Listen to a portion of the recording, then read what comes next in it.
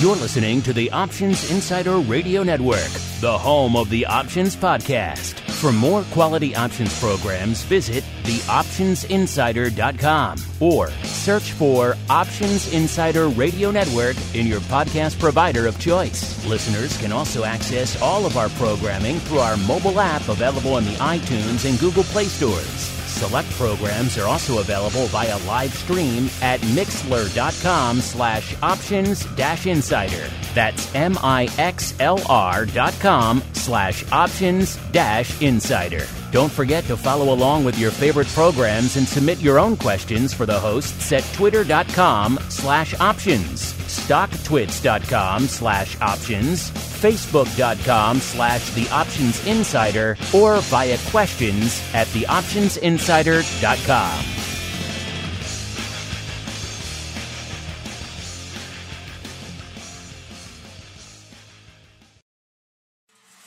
Welcome to Volatility Views, the premier program for volatility traders. Each week, we'll take a deep dive into the world of volatility with in-depth analysis, trading activity reviews, strategy breakdowns, cutting-edge education, and much more. We'll also bring you exclusive conversations with the traders, researchers, and asset managers who are reshaping the volatility landscape. If it involves volatility, then you'll find it on Volatility Views. Volatility Views is brought to you by MIAX, one of the fastest options platforms in the world. MIAX is now trading options on the SPIKES Volatility Index, offering pinpoint accuracy, radically faster dissemination, and a highly transparent settlement auction for confident trading, all for competitive exchange fees. It's time to make a change and give yourself an edge with SPIKES. Learn more about SPIKES at www.miaxoptions.com/spikes. Options involve risk and are not suitable for all investors. The statements made are provided for information purposes only and are not intended to provide and should not be relied on for financial or legal advice. And now, it's time to take a deep dive into the world of volatility. It's time for Volatility Views. All right, everybody. That music can mean but one thing. It is Friday, 1 p.m. Central, 2 p.m. Eastern. Yep, it's time for Volatility Views, the premier program for volatility traders. My name is Mark Longo from theoptionsinsider.com, as well as, of course, from this fine network upon which you're listening to this program and hopefully a whole bunch of other stuff. I see the numbers. I know you guys are out there these days. Glad you're enjoying it. Glad you're mainlining it. Glad you're going deep into the archives on some of our shows. Glad you're discovering on new platforms, too. A whole bunch of you coming in saying, I didn't know it was available on YouTube. Yeah, it is. It has been for a while. We just didn't really talk about it, but it is there. So even long-time listeners writing to us saying, this is great. I love the YouTube. So it's been there. If you want it, it's there. Just search for us, Options Insider, over there on the old YouTubes, and you can get your shows with the fun, fancy little static GIF of the cover art, if that's your thing. Hey, we don't judge. As long as you're listening, downloading, streaming, subscribing. If you want to tune in live every Friday, that, of course, is the easiest way to get your volatility questions bumped to the top of the queue. I know a lot more of you are flocking into the Mixlr these days as well. We're trying to keep you busy, trying to keep you informed, educated, maybe a little bit entertained. 50-50 on that, but we'll try. We can definitely do the other stuff out there. Keep you sane during all this quarantine madness out there. So keep those questions coming. We know you have been. You've been overwhelming us. We love to hear from you.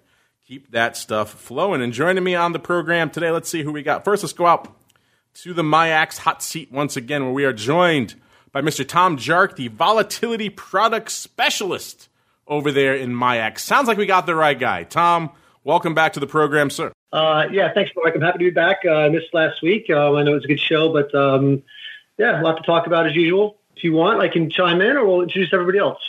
We'll get going first, and then we'll dive into everyone's breakdown. First, let me go on out to the hinterlands here of these, at least for the time being, maybe not for that much longer. I hear he's getting ready to head on down to the southern extremes out there. He is the greasiest of meatballs. I'm not sure if they call him meatball down there. We'll have to come up with a Texan variant of it pretty soon. Mr. Mark Sebastian from OptionPit.com by way of Carmen Lion Capital. Mr. Meatball, welcome back to the program.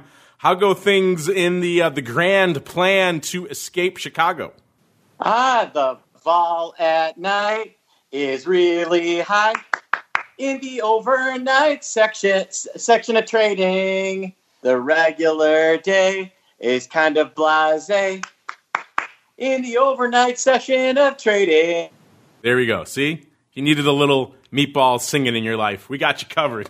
Don't worry. I'll try to put a kibosh on future trading to save your ears, listeners, or singing, I should say, as we keep on rolling right on into the volatility review. It's time to break down the latest developments in the volatility trading world. It's time for the Volatility Review.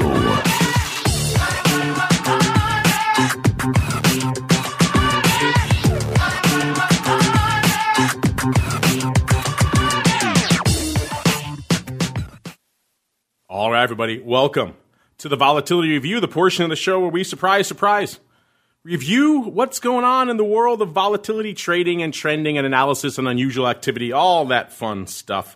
And it's another crazy week, another green week on the screen, which is, I don't think what any of us were really wagering on, at least not to this degree out there. Green on the broad index, little red on the vol screen out there this week. But yeah, it's a crazy one. We're coming hot on the heels of yet another unemployment report out there showing last month 20.5 million jobs taken off the table. Unemployment threatening that 15% level out there. That's up in just 2 months. Isn't it crazy how the worm has turned in just 2 months? In February, we had a 50-year low of 3.5%. 50 year, half a century low. And threw that away in 2 months, and now we're up quite a bit. It was 4.4% in March, so it was getting a little bit more dire, but still not that bad. And in this month, 14.7%, still not quite at that depression-era level of 25%. Of course, there are other ways to estimate people who are in the radius of being unemployed, and those estimates get a little bit broader. But no matter how you cut it, those numbers not good, but still a little bit better than, again, what they were expecting, which was around that 22 million unemployment level out there. So I guess when you look at it from that lens, things are good, which is one of the reasons why the market is in the green yet again today. All is right with the world. This pandemic apparently behind us. All concerns are behind us. In fact, not only are we green today, but NASDAQ went green on the year this week. So yes, all of the madness, the turmoil, the sell-off, the annihilation of the pandemic has been erased, at least when it comes to the NASDAQ. And the S&P and others are not that far away from it either. In fact, we'll get to that a little bit later in our mailbag there about what you guys were thinking a month ago from an S&P perspective versus how you're thinking now. We got a fun poll up there. Head on over to @options on the old Twitter. It just went live before the show, so you can dive in and sink your teeth into that. And speaking of green, everything is green yet again today. The NASDAQ, actually the laggard today, which is a rare moment for them, up a paltry, a meager 1%. The S&P, the Goldilocks, right about 1.15%, and the Dow leading the charge today, which is also a bit of a rare flipping of the script, up about 1.3%. Seeing gold taking a bit of a break, obviously. That's what you'd expect on a day like today. I know gold has kind of been doing its own thing of late. And oil even getting a bit of a lift out there of late. The product that seems to have a hard time rallying a bit out there today. Of course, come into showtime, we saw our old friend Spikes at about a 30 handle or so. So that puts it closing in on 30.5. That puts it still down about 8 handles from where it was this time last show. VIX Cash was at about a 29 even. Coming into showtime, puts it down about 9 handles from where it was last show. And our old friend VVIX was at about a 116. That puts it down about 5 points from last show. All right, let's go back around the horn, the opposite of the way we came. Let's start in the land of Texas, a.k.a. Option Pit. Are you going to start calling it Option Pit, y'all, Mr. Meatball? And what's been lighting up your tape out there, sir? Well, I'm actually still in beautiful Riverside, Illinois, which happens to be one of the 10 towns that changed America. Doesn't matter. You're a Texan to me now, so you're in my mind have a giant 10-gallon hat on and chaps and spurs. Yeah. I think that for me, the most interesting piece is the giant contango between May and the cash index that's developed. The whole curve is backward, but we've now seen June fall under. We've now seen June fall, or May fall under June, and the cash fall under May. So you have a pretty strong and nice contango there in those front 2 months, which makes near dated owning some of these little ETFs kind of more interesting. June and May both look pretty overpriced on a relative basis, which is also kind of interesting. And, that's been kind of the big driver that I've seen. Yeah, we are back in those rarefied conditions out there, at least rarefied for these days. That's usually the normal condition we're in out there in VIX futures land of a nice little healthy, robust contango. But we haven't seen it in a while, so now it seems abnormal and somewhat strange to us out there. Tom, same question for you. What's been lighting up your tape over there this week as the old volatility product specialist in MIAX land, sir? Well, I mean, there's a few things I can go through. One thing I wanted to mention was just, from the MIAX perspective, they put out some of their report on April volumes, which were, quite high once again. 63.8 million contracts traded on the month, which equates to an average daily volume of 3 million, which is about little over 12% of the market share. And just overall, U.S. equity options volumes, year over year for that month, up like 50%, which is, and MIAXs are up like 70% overall. So, still a lot of volume flows going through in the marketplace. But one thing that's interesting when I talk with, just the traders, and I guess I travel more in the index world. So most of the traders I talk to are index traders, but, all I hear about is, just low volumes, less liquidity. It's kind of interesting because it seems like you look at all the stats of volumes and everywhere else, it just seems like everything's just, off the charts. So, and then, a couple of topics that keep coming up, just, the floor reopenings, just in society in general, right? Getting back to normal at some point in our lives, but it'll never be normal as it was before. But, there's a lot of talk about when the floors will open up again. And, one of the big things out there is just, you touched on it before, it's gold. I mean, gold is, it seems a lot of interest in gold. You saw some quotes from Tudor that, investing in Bitcoin and rather than gold, but there's still, a lot of interest in that gold trade for an inflation hedge and a lot of the cryptos. I'll leave it there for now. And so, Tom, you can announce it here, breaking news. When is MIAX reopening its trading floor, sir? Never closed. There you go. You have that over everyone else. You have that over CME. You have that over SEBO and everyone else. MIAX never closed their trading floor. They never opened one either, but hey, you don't have to put that in the release. We're touching on the futures there earlier, and it is, like I said, weird to us, kind of weird looking now, but it is somewhat more normal for what we're used to seeing. Maybe not to this degree, but we are used to seeing a contango out there in VIX futures land. Coming into showtime, we saw that May future at about a 1.5 points premium to the cash. It seems like everything kind of flipped from last week. Last week it was a 1.5 point discount to the cash, and the June future is about a 3 point premium to the cash. Last week it was a little bit more than a 3 point discount. So the front portion of the curve kind of just flipped, which is kind of interesting, and also seeing while we're seeing all these vol numbers that we're seeing out here on the show today in terms of VIX and coming up later in VXX and everything else out there. Mr. Meatball, you said that was kind of the most interesting development you saw out here this week from an overall vol perspective. What is it that really caught your eye about the return of contango in VIX land, at least for this week? Yeah, it's really been a weird period of time to be trading. All of the, my opening song was obviously a parody of Deep in the Heart of Texas, but the point of my song was that we are seeing all the volatility, all the price action occur in the overnight session, not during regular market hours. And that is, really odd, not something I'm used to normally seeing. And that is, I think the big, my big takeaway of the way the trading action has been intraday. We kind of get a move in the direction of the overnight move, and then it is taken away by the end of the day. And we're kind of seeing that same price action right now. Yes, yet another reason why we told people out there to be nimble, be cautious, be small. So many moves happening in the after hours or indeed in the weekends where it's difficult, if not impossible, to really do much against it.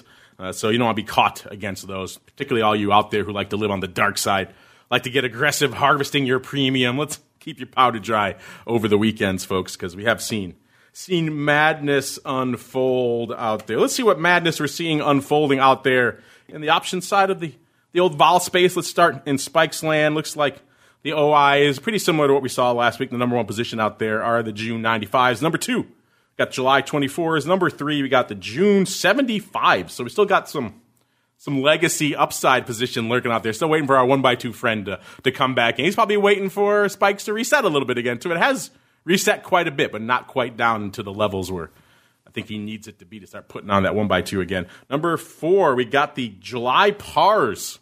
Those are still open out there, which is kind of interesting. And number five out there in the top five, the June 25 puts out there in spikes land. Let's head on out to VIX options land now, see what we're seeing out there. So far on the tape today, pretty decent day from an overall volume perspective. We've got about just almost exactly 250,000 contracts on the tape as of a few minutes ago. The ADV is threatening to break 300K to the downside, about 314. So we're on path to hit that pretty easily today. And again, that shows you how far we've fallen from a VIX options perspective right now. It was over 1 million contracts more in ADV not too long ago, about a month ago out there. So now we're back down to seasonally adjusted, let's say January levels, or probably what you would expect more in like a July or August timeframe where nothing's really happening out there, as opposed to right now where we're still on the teeth of the pandemic. Vol is still moving. Vol is still afoot. I mean, people think, oh, Vol is off so much. It's off 8-9 handles since the last show. Vol is gone. No, we're still around a 30 in spikes and in VIX. That is extremely volatile. So don't let this lull you into a false sense of security that there is no more vol out there. It's certainly not an 80 like it was a month and change ago as well, but it is by no means a 12 anymore either. So bear that in mind as we're breaking down all this vol action out here. Let's see what's lighting it up. The top 10 positions out there in VIX options land right now cost you about 113,000 contracts to break into the top 10 in VIX land right now. That's neither really here nor there. It's not a ton. It's not few either. It's not really a noticeable kind of memorable number. We'll start off number 10. That was the July 28s. And then number 9, $1.15 of the May 60s. So still back out in the 60 strike there. Looks like our most optimistic / aggressive strike here in the top 10. Number 8, flipping the script the other way, 118,000 of the June 15 puts. Number 7, $1.18 of the May 35 puts. Interesting strikes there as well. Number 6, $1.20 of the May 32 halves. Number 5, $1.25 of the May 28s. Number 4 here, $1.29 of the May 32 half puts. Numero trace here, we got almost 130,000 of the May 30 puts. Number 2 here, $1.30 of the May 25 puts. And round out the top 10, number 1 with the bullet, a paltry 154,000 gets you all the way to number 1 in VIX land, which shows you kind of how light things are right now. And that gets you to the May 35 calls out there. Let's look really quickly. Actually, it's exactly even, 50-50 on the top 10 calls to puts out there. So again, shows you perhaps where our sentiment is shaking out right now. It's kind of a bit of a coin flip, at least when it comes to the top 10 out there. Mr. Meatball, you're talking about how it wasn't that rock'em sock'em robots of a week out there in VIX options land. Before I start breaking down the days out there, really quickly, any trades really lighting up your tape this week, sir? I'm looking, and, the only thing I saw was there was a pretty decent July buyer. We're starting to see a lot of the hedging activity move to June. So we did see June buyers at like the 40 and 50s.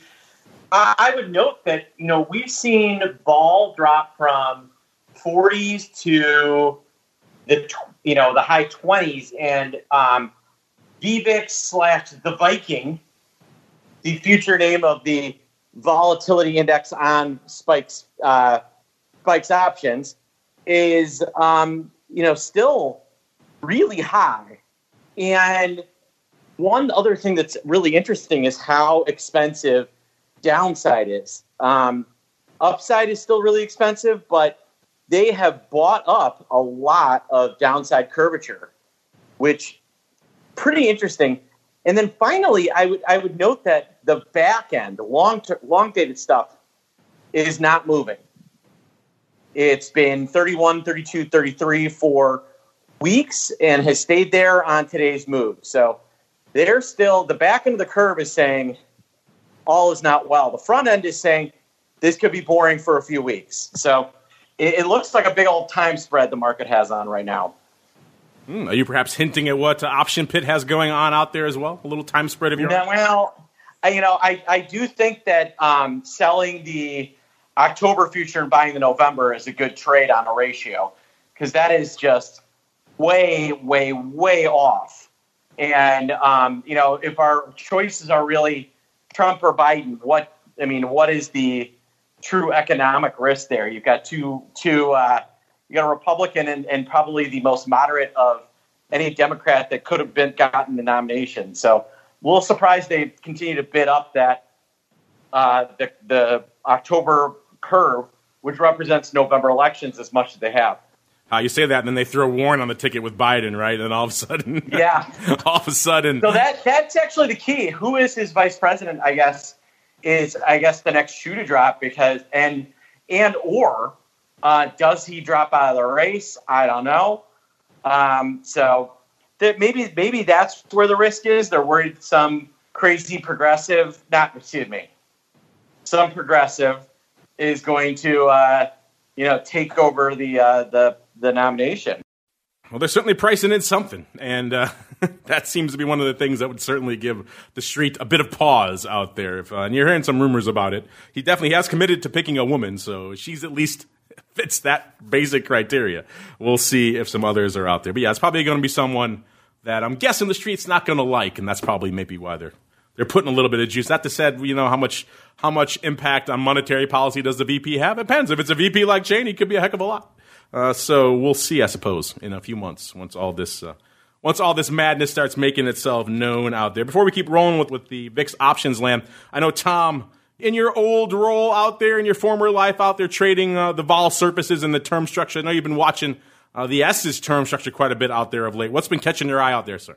What's catching my eye a little bit is, I know a lot of people like to look at the VIX futures curve and things like that, but I typically, also like to look at the, just the at-the-money vol term structure of the index, SPX or SPYs, whichever one you prefer. And, you definitely notice a very kind of, somewhat normal term structure on the shorter end.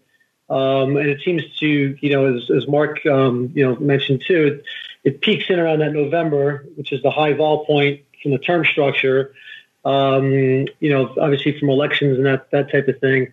But, the skew component really messes around with the short dated on the VIX. So it gets a little, interesting to look at from it looks almost too flat from a VIX perspective, but very somewhat normal from an index at the index level from the at-the-money vol. And one of the things I just I like to look at too is just over time how these things I always like thinking of in times of stress. You have a vol cone, if you look back and think about the vol cones, looks like a Nike swoosh symbol, and now you have more of a just the contango, just kind of back to normal. The levels are obviously very high, elevated, but you could see as Mark also said, just the market's pricing in nothing for the next low volatility for the next week or so, and from there we could see some pickup. But I do see on gold, GLD specifically, keeping the equity class, equity ETF, that vol has been outperforming. It's been going up as index and everything else has been going down. And, I just see there's a lot of demand for calls, a lot of demand for upside. So that's, that could be something interesting to look at for people. Yeah, we certainly have seen that talking about TWIFO. Ironically, we didn't get to gold too much on TWIFO this week. We let the listeners choose where we went, and they pulled us in all sorts of other directions. Not so much in the metals this week, but you're right. We have been seeing that of late. A little bit of call love out there on all things gold. Let's see by the way, vol cones. I love the mention of vol cones. We haven't talked about them on the show in a while. That brings me back to the old, early launch days of vol views. We should talk about things like vol cones all the time. Maybe we should bring them back into the rotation. One of my favorite, very basic, but a very useful tool that everyone seems to forget about out there, particularly when they're out there loading up on crazy premium in, let's say, an equity option right before an earnings level. A simple vol cone analysis may help walk you back from the precipice of making that trade. Let's see what kind of precipice we're on today from an overall VIX options perspective and what lit it up this week. Overall, like we said, the ADV is down. Volume is pretty light today. We're at about 250,000 contracts as of a few minutes ago. The big prints out there are the May 80s, 80. 18,000 of those going up, as well as 14,000 of the June 90s and about 10,000 of the May 28 puts. So those are our big prints out there today. Yesterday was about 400,000. Looks like that was the most active day of the week, with the big prints coming about 51,000 of the July 60s going up there, as well as about 39,000 of the May. What do you got here? No strikes, of course, on the May anymore. May and June are 39,000 of some strike in May. I'm not sure which one. 30,000 of a June strike as well, which for some reason is not showing up. And then 28,000 of the July 75 calls and 27,000 of the May 28 puts. So again, those kind of just some of the more active strikes out there. Wednesday, just a tick under 200,000 contracts. And we've got, looks like the big prints out there. We've got 25,000 of the July 70s. We've got 15,000 of the November pars. And 15,000 of the November 65. So maybe a bit of a vertical out there. 65 par. Those would be intriguing strikes if that was indeed the case. Whatever you're doing on that par strike, I'm not sure how much juice you're getting. I'll have to go out to Nope, see what they're trading for, but how much juice you're getting for that par call, either way, if you're buying it or you're selling it. Tuesday, exactly 250,000 contracts on the tape. The big prints out there, we got 19,000 of the May 72 halves. We've got 16,000 of the May 25 puts and 15,000 of the May 19 puts. Also worth noting about 11,000 of the June 72 halves out there. So they were maybe a little bit of a roll-in from May to June out there. Someone wants to keep that 72 half threatening 80 party alive, perhaps. And Monday was a little bit shy of 250,000, about 223,000 contracts on the tape. The big prints out there. May 30 puts, about 18,000. We got 13,000 of the June 80 calls and 13,000 of the SEP 32 half calls as well. Let's head on out to VXX land. Coming into showtime, we saw VXX at about a 35, almost 35 and a half. That puts it down a little over 6 handles from where it was this time last year. It had done decent paper, about 165,000 contracts. The ADV has come off a bit out there as well. It's down to about 233,000. It was well north of 250,000 not too long ago. Let's break down the top 10. Let's lighten it up out there in VXX land. Number 10 cost you 48,000 contracts to break into the top 10 in VXX. That gets you to the June 18 puts. Number 9, 49,000 of the June 31 calls. Number 8, June 25 puts, 50,000. Number 7, 53, almost 54,000 of the May 20 puts. Number 6, 54,000, June 16 puts. Number 5, 54,600 of the May 25 puts. Looks like pretty much a put-palooza out here, listeners. Number 4, 54,800 of the June 23 puts. Number 3, 59,000 of the May 24 puts. Numero dos here, 61,000 of the June 20 puts. And number 1 with a bullet out there, 103,000 of the, July 35 puts, 103,000 of those bad boys. Someone has been out in those strikes for a little bit and has been rolling out in that level, so clearly he likes that level, and that level looking pretty good right now as we're at about a 35 right now. Coming into today's show, the top trades out there, 16,000 of the May 35 puts and about almost 15,000 of the May 30 puts out there. Leading the dance in VXX land. Mr. Meatball, now that we're back in Contango land, has this made your crazies in the pit chat start perking up a little bit about all things VXX, sir? Yeah, we spent a decent amount of time actually looking at VXX, and the fact that near-dated trades, they now have the wind back at their back. If you're going out beyond May 22nd, you don't.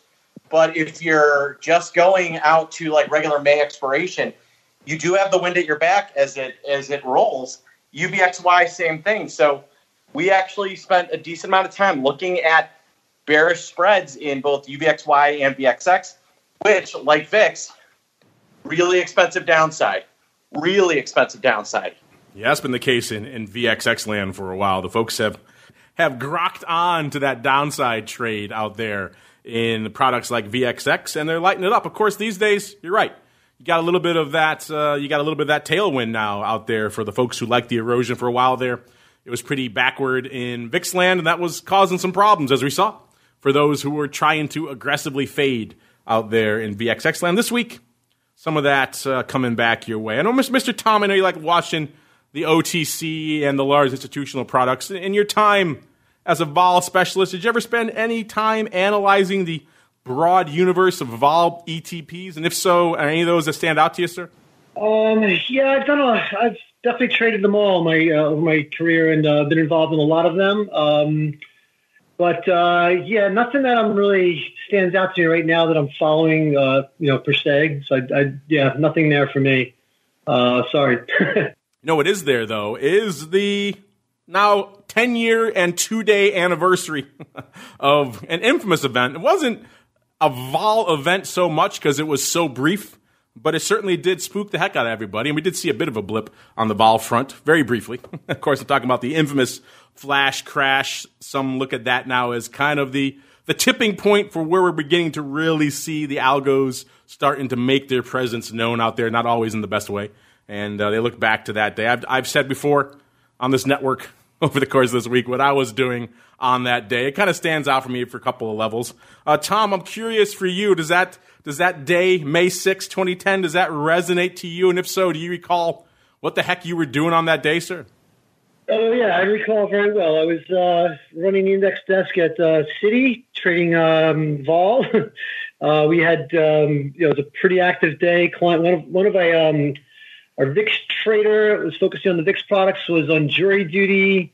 So we were pretty shorthanded, and obviously it became chaotic. And, we made markets throughout the whole chaos for our clients at the time. And I remember the clients saying a lot of desks had just kind of shut down.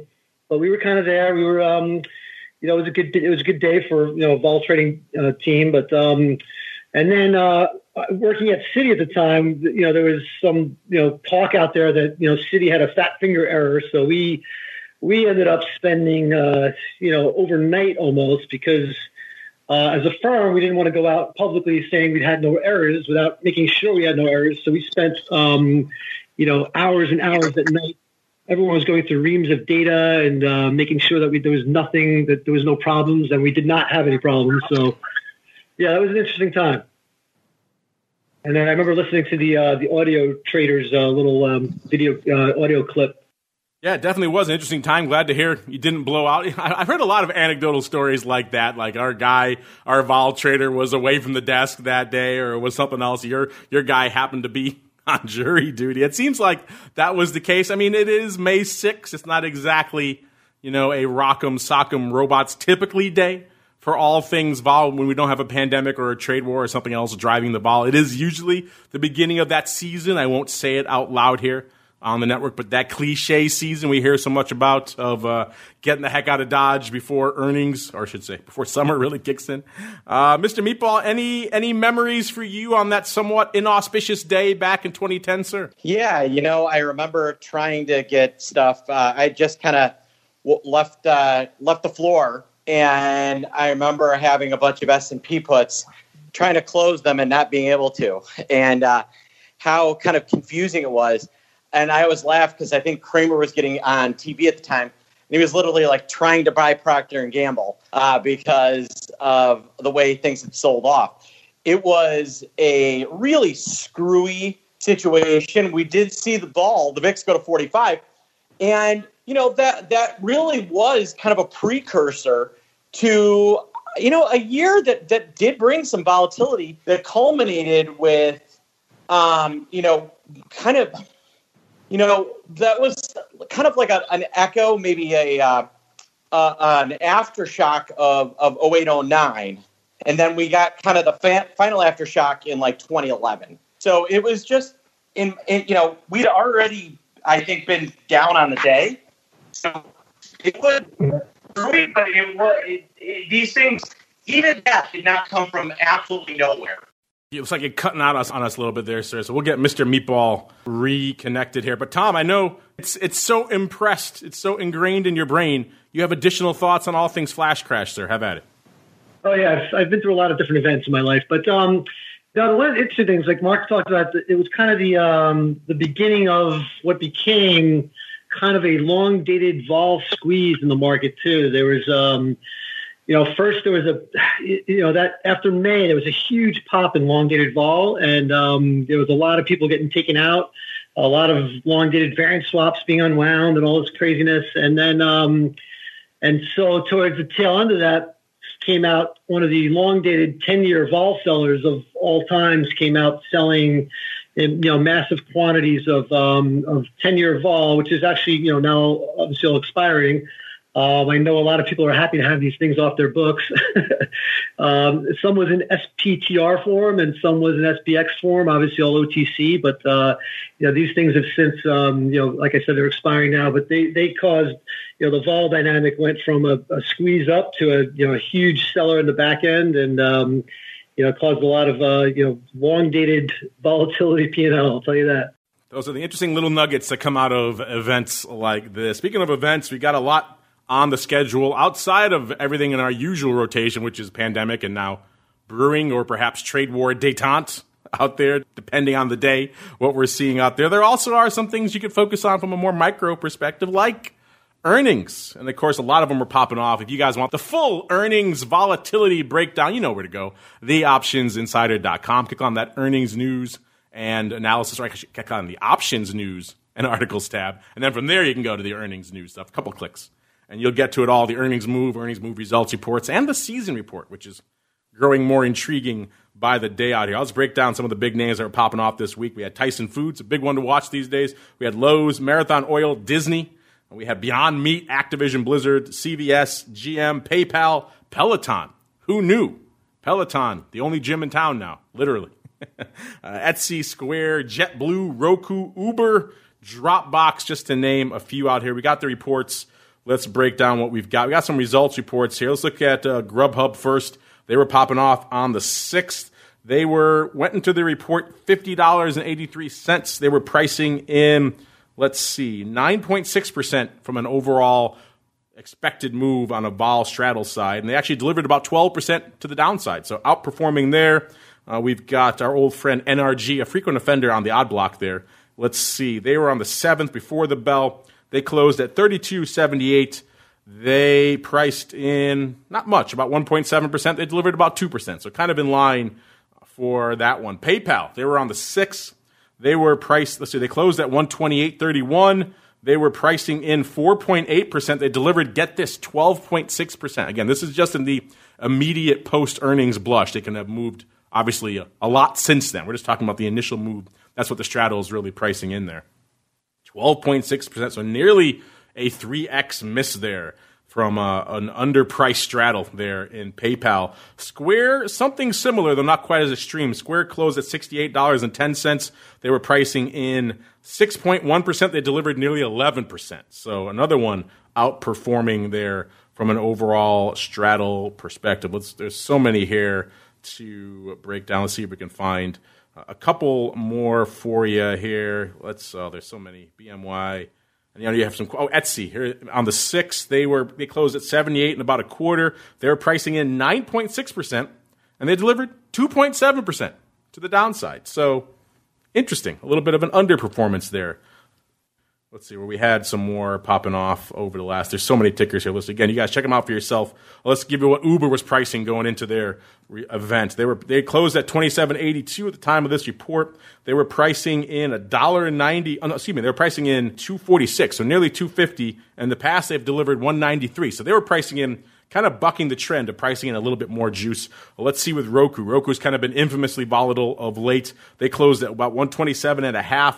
They popped off on the 7th as well. They have delivered in the past $27.35, and they were pricing in $16.25. So yet another one that's it's been the trend so far this season, underpricing vol kind of across the board, which I think for a lot of folks is a bit surprising here. There's so many other names. Let's see if I can grab one or two more out here. It's kind of hard to scroll through all of them in the middle of the show here. Let's see. Teva, the old name a lot of people like to watch as well. They were at 10.5 at the time of this report. They were pricing in about 7.1%. They delivered 11.5%, so outperforming out there. We've seen a lot of that sector kind of really delivering a lot of performance as well. Let's see if you guys are delivering on the question front, though, because it's time for you guys to take the reins. It is time for the volatility voicemail. It's time to share your thoughts and opinions with your fellow volatility traders. It's time to check the Volatility voicemail. Make your voice heard by dialing 779-669-4VOL. Posting a comment on the optionsinsider.com, sending an email to questions@theoptionsinsider.com, or posting your questions to twitter.com/options or facebook.com/theoptionsinsider. All right, everybody. Welcome to your voicemail, your segment. I mean, the whole show is your show, but this is where you guys really get to make yourselves heard, vent your spleens, if you will, on all things vol. Let's kick it off. Speaking of anniversaries, a somewhat inauspicious one for us and for you guys as well out there in the audience, because we asked you guys almost exactly a month ago, a little bit longer now. It was a month and change now. But back on March 30th, we said, at that time the S&P had just closed 2,600, just right above it. So we thought, what are you guys feeling here? Is this rally for real, or is it a bit of a dead cat bounce? And an overwhelming majority of you, over 2/3, 67.3% to be precise, chimed in aggressively to say, yeah, this is lower. This is the dead cat bounce. We're fading this. Only about, not even 13%, only 12.8% of you said this is a real rally. 14% of you thought we'd be right around there. So if you add in the 67% and the 14%, over 80% thought we would be at 2,600, if not below. So we are obviously well north of that now, north of 2,900, and nearly 6% said you were in cash. So we thought we would revisit this one. It just went live before the show, listeners. A lot of you guys are already chiming in, making your feelings heard. Before I reveal what our audience is feeling out there, which is kind of interesting, let's go around the horn really quickly. Maybe, Tom, we'll start with you. Do you have a thought? Like we're asking people right now, we just passed 2,900 in the S. Quite simply, same question. Where do you think we're going to be a month from now? Higher, around this level, lower, or I'm still in cash? Mr. Tom, if you have a thought, have at it. And more importantly, where do you think our audience is lining up, sir? I would say the audience is probably lining up lower than 2,900. I personally feel like, this is my personal view, is probably have a little more room to run. So for the next, but it's tricky over a month's time because there's a lot of time in between that. But I'm going to say we'll be north of, I'm looking for like a print above 3,000. Interesting. Hey, if they were fading at 2,600, they got to hate it at 2,900, right? Mr. Meatball, same question for you, sir. What are your thoughts? And also, what do you think our audience is feeling? Well, our audience is super paranoid, so they're still in cash. And then I love you guys. I love you and all your paranoia. There's nothing I love more than you and your paranoia. I personally am,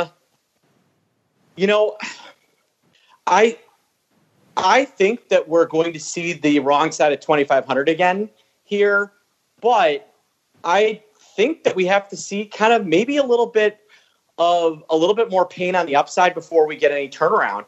I'm with Tom. I like the other side of 3,000. And, we get there. We see all the indexes maybe get green. Then we'll see because, I've been talking about the stock market. You'll like this analogy. So many of you may or may not know that our co-host on a different show, The Option Block, is a guy named Mike Tusa who played offensive lineman for the Buffalo Bills and played in college. Big dude, really strong. And so what I like in this market is that we're playing a game of tug of war. On one end is Mike Tusa. On the other end is my son's Pee-wee baseball team. And they're playing tug of war.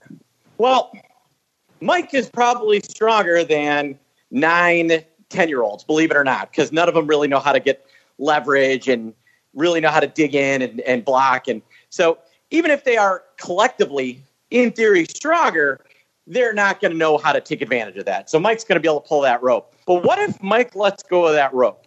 And so what we've got is really Apple, Amazon, Microsoft, Google, and Facebook, or FMAGA, holding this market up, really being the one side of the tug of war, pulling the market along with it, whether it wants to go or not.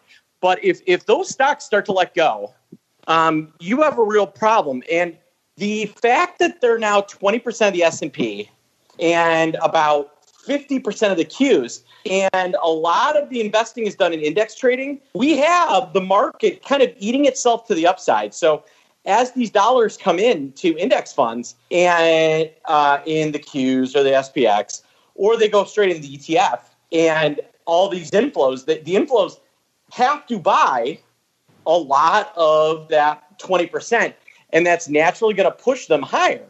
And it's going to create a lot of demand in stocks that are pretty expensive and didn't have a lot of liquidity, but really not relative to how much they're worth. You'd be surprised how light the liquidity is on those names, and it pushes them higher.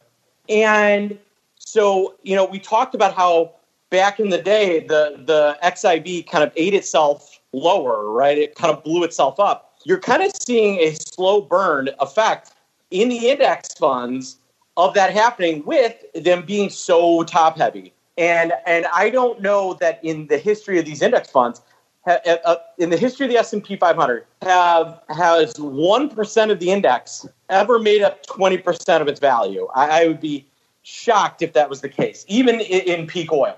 I hope wherever he is right now, Uncle Mike's ears are burning, and he's saying, "Who is talking about me in relation to some 10-year-olds?" But I like the analogy out there. Let's see. I'll weigh in at I haven't had a chance to vote. It's too new. I have my thoughts, but I hate to prejudice the polls, so I let them know at the end when all is said and done. But let's get out here. Let's see. Our audience, maybe this is telling in and of itself. In the early blush, still got a few days left, listener. It just went live, but in the early blush, surprisingly spread out with lower winning, which is kind of what I thought, but not by as much as you might think. Only 39.2% saying lower. Then we've got 27.5% saying higher, which is much more than we had last time. And around this level, 21.6%. So you factor in the higher, and at this level, you're thinking close to half the people so far are thinking we're going to be at 2,900 or above. Only 11.8% saying, well, actually, that's higher than it was before. 11.8%, so now I'm still in cash. So that's about double what it was before, which could make some sense to see the V-shaped recovery, taking some off the table until the other leg shows up. I could see that. A lot of you have thoughts on this, as you might imagine. A lot of our frequent offenders, Mark Brandt saying, we're going to be much higher from all the Fed's funny money. Well, there's certainly an argument to be made for that, talking about rates going negative sometime in the near future, other things like that. Ed Hale chiming in saying, fading the rallies as they tick, each top has been a successful strategy thus far.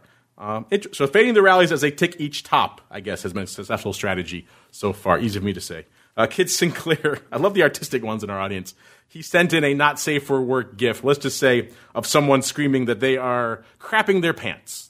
So clearly, he's feeling a little nervous at these levels out there. What do you guys think? Let us know. Keep the love coming. Earlier in the show, we were talking to Mark. You were saying that the contango we've seen out there in VIX futures is one of the biggest developments we've seen out here so far. And I like this name, Slicey Man. Slicey Man chiming in, listening, saying, I guess that's bullish. Well, there you go. Slicey Man thinks that's bullish. Let's see. We got a few more questions out. I want to get to some of you out here. Lance chiming in. He says, hello, Vol crew. Well, hello, Lance. Long time, first time. Oh, we love you guys out there. I said, love my Vol Views weekly fix. I've even traded some spikes. Look at that, Tom. He's definitely a hardcore listener. He says, I just wanted to see if you guys caught this, and if so, what you thought of it. I thought the Canadians were vol savvy. He sent us a link to an article. I believe this is out of Institutional Investor, breaking down what they term AIMCO'S $3 billion volatility trading blunder. It's a Canadian fund here. They say it's pulled the plug on its vol strategies following significant losses.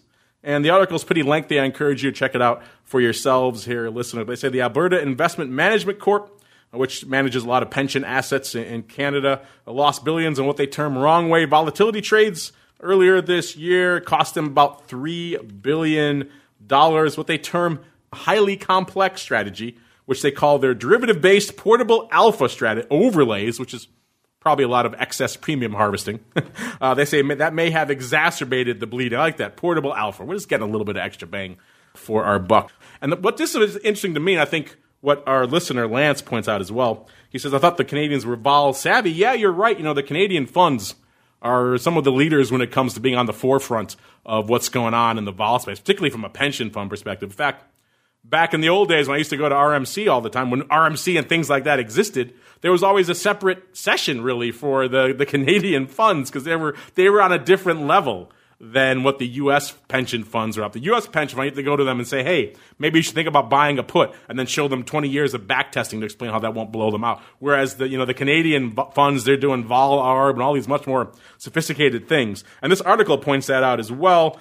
They say that Canada boasts some of the world's most sophisticated and best performing public investment funds, which essentially operate like Wall Street firms, but siphon profits to ex-bus drivers and retired nurses instead. They don't really say what they were up to. I think we can hazard a guess, but they say that they managed and developed, quote, 3 equity volatility strategies across global, developed, and emerging markets using historical options data, volatility surface estimation, and methodology inspired by at least 3 types of stochastic volatility. So all that's a long way around, I think they were doing a little bit of the old vol cones and some premium harvesting, perhaps, around that. Maybe, Tom, we'll start with you. Have you seen this article that Lance is referring to here, or have you heard about this breakdown with this Canadian fund? And if so, do you have any thoughts, sir? I did see the article, yes. I do, and I'm familiar with the fund. First of all, I'll say the Canadian pensions are great, clients and derivatives users, and they add a lot of, I would say, liquidity to the markets in general, especially in the vol space. I don't know any particulars about what this exact strategy is, but to your point, obviously it involves some kind of vol selling, option selling strategy. I always tend to question the press and what they're missing in some of those things too. There's probably more to it than just some vol strategy, but because that seems like a really big number. From just the volatility, part of the fund. I know their funds are massive, in general, I also second that they are very, the Canadian pensions can be very sophisticated. They've got their long only strategies, and they've got some very sophisticated derivative strategies as well. So. They were short a bunch of SPX puts, and against it, they were short a bunch of VIX calls. Didn't really work out too well. Mr. Meatball, have you seen this? And if so, do you have any thoughts? Yeah, so apparently the Alberta Teachers Fund was Texas hedging, is what you're telling me. I'm just guessing, but it doesn't sound too good, yeah. Yeah, no, I don't understand it, but, that makes sense. Some of the things they're smarter than they are. This is akin to the Orange County guy that blew up because he thought he knew more about the yield curve than the overall market. It's a long-term capital management type trade. Just, they're right. They would win the war. They might win the war, but those battles are going to cost them so much that they're not going to be able to do it. And it's a huge headache when you get these type of market blowups, and they apparently did not have a plan in place. They apparently did not. Let's see if we have a plan for what the heck's going on in vol this week, because it is that time, listeners. It's time for the crystal ball. It's time to peer into the future and reveal what the volatility gods hold in store. It's time to look into the crystal ball. Well, spoiler alert, listeners, none of us had a plan in place for this degree of vol erasure, shall we say, out here. Coming into the latter portion of the show, we're seeing spikes a little bit shy of a 30.5, about 30, 37 or so. VIX cash hovering around a 29 level out there, so pretty far away from where all of us were. Our closest, and by closest I put that in air quotes because it wasn't that close, was our guest last week, Mr. Dave of VIX Crush infamy out there. He does like shorting himself some vol, so it doesn't surprise me that he would be the lowest of us, but even he was still many handles away. He was at a 30. He tried to cheat, tried to do a double guess of a 35 and a 34.5. So I guess in some ways he was trying to be more precise. We can give him that. But he was, and no matter how you cut it, he was over 4 handles away, even at the most optimistic there with spikes and closer to 5 on the other end of that. So as you know, we try to make it within 1 point. Even in these difficult times, we still try to make it within 1 point. Sometimes we waver that a little bit like we did last week because I was like, I think 1.25 points away. So you got to kind of move the goalpost a little bit for the madness that is going on right now, but certainly not 5 points. Then Mr. Meatball was next closest in air quotes. He was at a 37.04, so he was only 8 handles away. And I was bringing up the rear this week. I was on the upper end of 41 3/4, and I don't think no one had a 20 handle anywhere in their remote view this week. So I guess that's what we're feeling out here this week. So there are no winners at all. So I guess that means, Tom, by virtue of the fact that you weren't here last week, you win. So what are you feeling for this time next week, sir? I'll take it.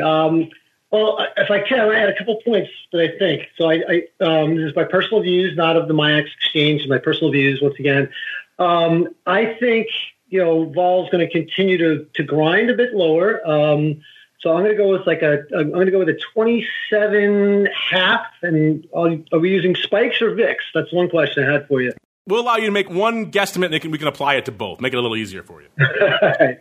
So 27.5, and then two factors I see out there. There's zero interest rates. Dividends have got cut in half. Expectations are just down so much. There's zero yield out there. Everyone's going to start looking for yield. And with the equity rebound in the market, I think you're going to see people putting on structures like put spread collars, which are vol selling kind of hedges, which will put a little more dampening on the vol as well. That's all. Interesting. So a lot to unpack there in that 27.5. Staying in the 20 handle. Mr. Meatball, you were a distant second place. That means you get to go second this week. I get to bring up the rear. Mr. Meatball, what are you feeling for this time next week? Let's see, where are we right now? 29 and about 20, a 29 in the VIX that? cash and a little over 30, about 30 1/3 in spikes. All right. I'm going to go, and he just guessed 27.5. I'm going to say 32. 32 for the Meatball. Yeah, I'm not feeling a 20 handle as well this coming week. Call that dogged determinism. Call that what you will out here.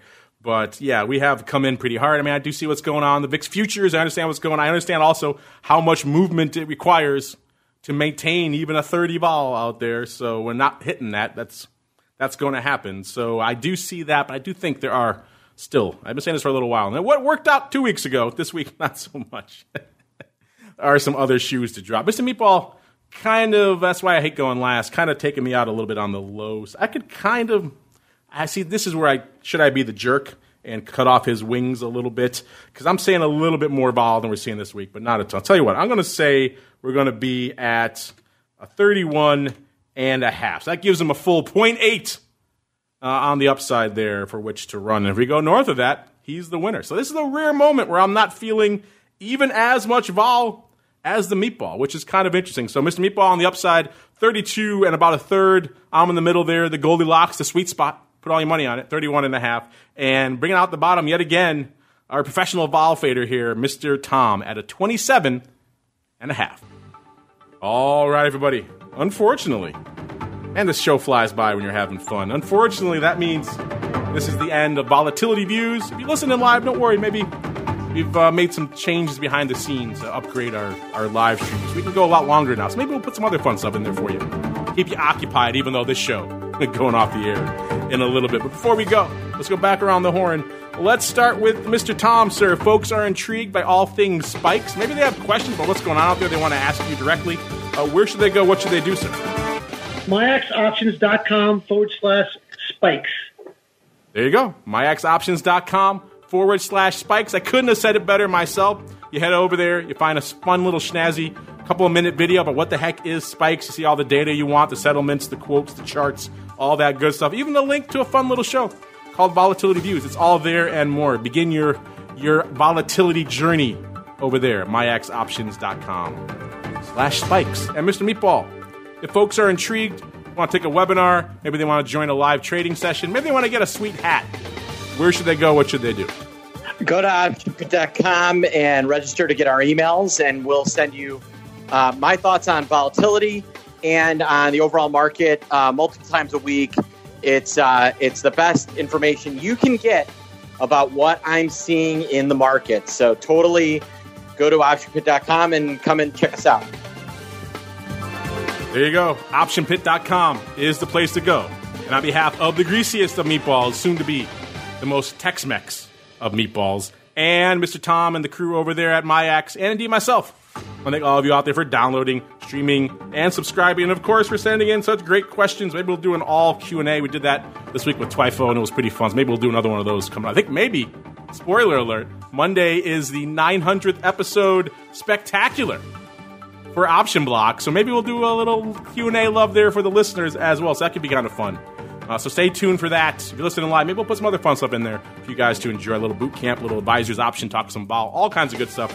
Otherwise, we'll see you back here on Monday, kicking all off again with the Option Block 900th episode spectacular, then all the way through to Friday for more Volatility Views.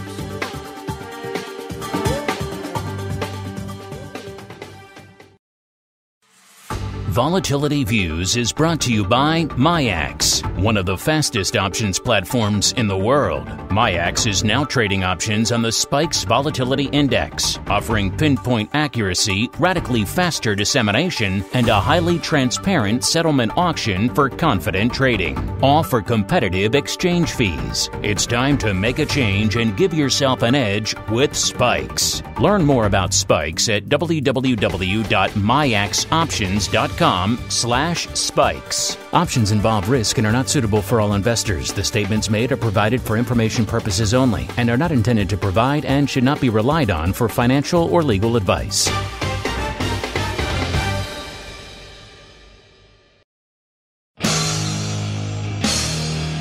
The preceding program was a production of the Options Insider Radio Network. For more quality options programs, visit www.theoptionsinsider.com or search for Options Insider Radio Network in your podcast provider of choice. Listeners can also access all of our programming through our mobile app, available in iTunes and on Google Play. Don't forget to follow along with your favorite programs and submit your own questions for the hosts at twitter.com/options, facebook.com/theoptionsinsider, or via questions at theoptionsinsider.com.